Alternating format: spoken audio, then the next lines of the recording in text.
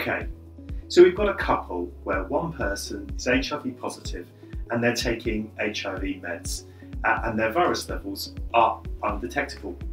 And they've got an HIV uninfected partner, and that HIV negative partner is asking, do I need to take PrEP to reduce the chance of me catching HIV?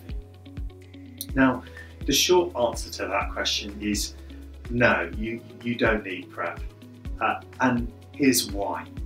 Well, there's a study called Partner that's been running since September 2010.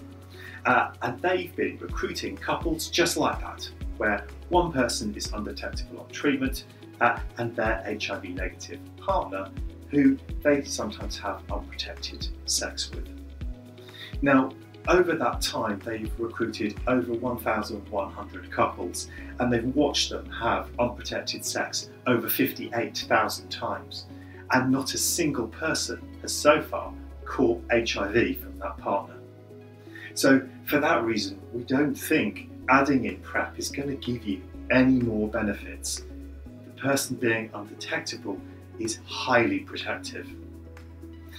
Now, within the partner study, there is one proviso, in that there were 11 people who caught HIV, but they didn't catch it from that partner. They caught it from other people outside the relationship.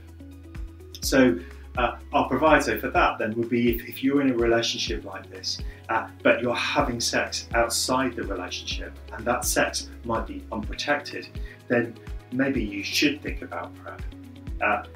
And furthermore, it's important to say that the PrEP won't be protecting you against other STIs.